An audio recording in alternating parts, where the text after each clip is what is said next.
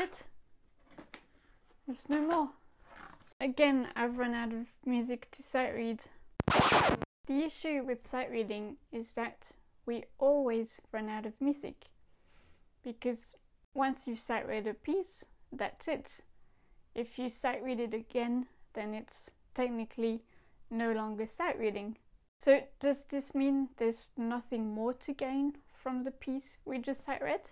Does this mean we can only ever use a piece of music once, like a disposal camera? Hi guys, or welcome back to my channel. I'm Manu from Piano Sight Reading, where I give sight reading tips to pianists. And in this video, I'm going to give you a few ways to still benefit from the music that you've sight read before. For example, you could try again at a different speed. So either you took it too fast and you didn't sight read very well, in which case you could try again slower and you'll have more time to process everything on the page.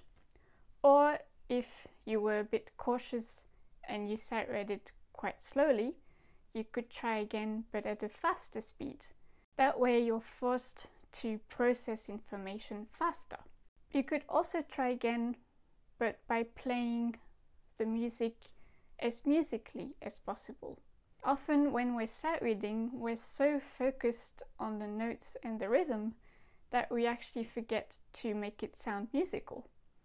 So try again and see if you can observe the dynamics, the articulation, any tempo markings, etc. And if you can, see if you can listen to what sounds you're making and see if you can enjoy it, because isn't that the goal of sight reading? You could also try to look down as little as possible. So sight read the piece again, but this time see if you can keep your eyes on the music for the whole piece. And remember that while you're trying not to look down, you can still use your peripheral vision. So use that to your advantage. You could also sight read again, but trying to read ahead, because reading ahead is a skill that you can develop with pieces that are familiar or not familiar. If you're used to reading ahead maybe one beat at a time, try to sight read again, but this time see if you can read 2 beats ahead. Or if you're used to only reading 1 note ahead, try to read 2 notes ahead. And lastly, you could try again, but with a better fingering, because usually when we're sight reading, we often get our fingers all tangled up because we're not really seeing what's coming up.